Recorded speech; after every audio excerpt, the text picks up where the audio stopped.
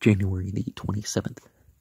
For thus saith the high and lofty one, that inhabiteth eternity, whose name is holy, I dwell in the high and holy place with him also that is of a contrite and humble spirit, to revive the spirit of the humble, and to revive the heart of the contrite ones. Isaiah chapter 57, verse 15.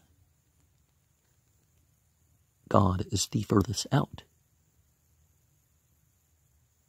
and the most within, and we should strive for the highest heaven. Without an end are bound, thy life lies all outspread in light.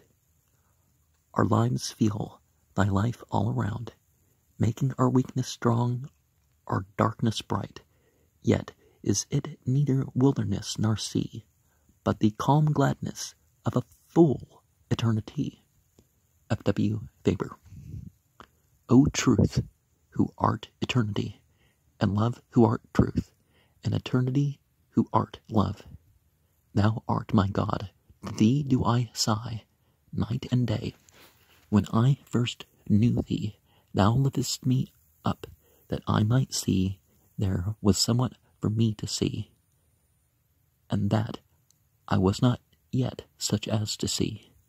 And thou streaming forth thy beams of light upon me most strongly, didst beat back the weakness of my sight, and I trembled with love and awe, and I perceived myself to be far off from thee in the region of unlikeness. St. Augustine. And it doesn't say in Greek or Aramea or Biblical Hebrew, if you want to call it that God is love.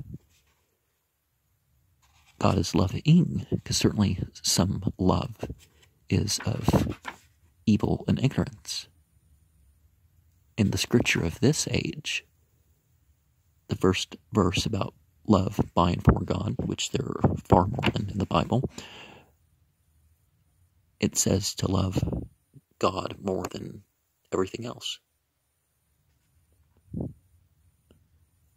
Well, that's not an explicit translation, but that's the summary point.